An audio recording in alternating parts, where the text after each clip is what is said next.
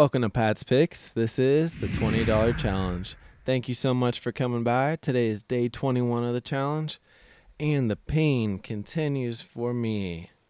That's all right, though. I kept it small. Minus 7% for the day. 4 trades, minus 11, break even, minus 50, and plus 40. And you can see I took a couple of those as hedges, and I'll dive right into that. Hope everyone's having a great day. And I just want to say thank you all so much for watching. Greatly appreciate it. And I'm overwhelmed with all the support so far. So I didn't know if anyone would want to watch when I started. And so the fact that anyone's watching is fantastic. So anyways, without further ado, diving right into that first trade here. You can see and hear my child in the background. You can see I got in right here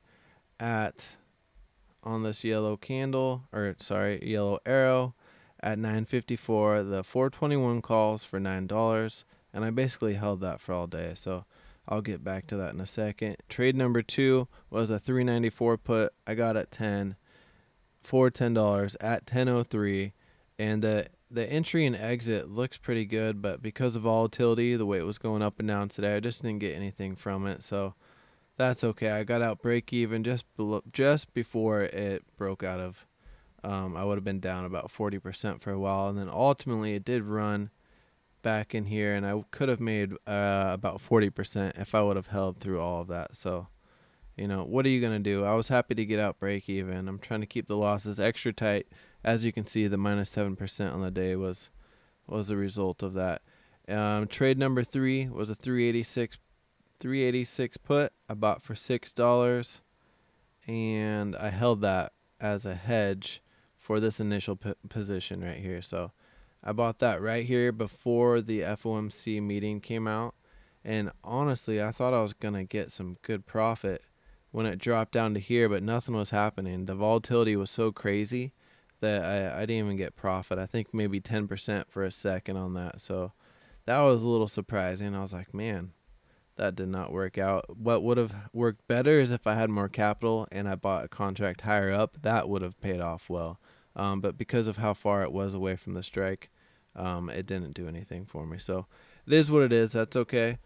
And then I did make one more good trade right here.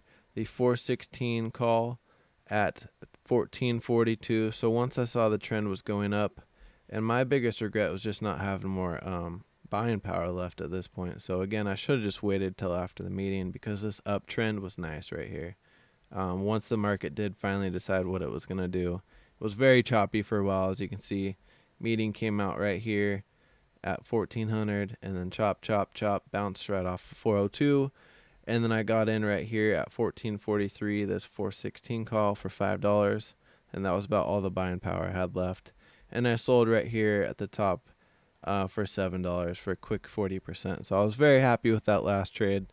That's what I wanted to end the day with. So almost came out profitable, and I was still holding this 386 put, and I almost cut it right here.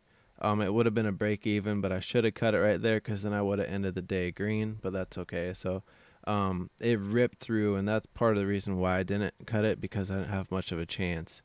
This bounce was so aggressive, but by the time it was right here, it was already like $3, I think, and then quickly it was $2 to here, and so I just held it for a while, and then it started coming back down, and it was sitting at 2 for a while, and then eventually I did cut it for $3. So I was happy to get out at 3 instead of 2, but ultimately I wish I got out at 6. But what are you gonna do? You live and you learn, and I'm happy to trade another day. And yeah, here's a quick glance at the account. You can look. I won't. It's okay. And yeah, so thanks for watching. I appreciate it so much. If you have any questions, I know this was quick, please leave them down below. And yeah, I try to keep it quick and simple here. And I'm trying to show everyone how you can trade starting with $20. Right now I'm trying to show everyone not to blow up your account. So it's all part of the process, all part of the challenge. I've done this before, so I know it's possible. I've never filmed myself do it and posted it online, which is a whole nother thing. So anyways, I appreciate everyone so much. I hope you stay happy and healthy, and I'll see you tomorrow.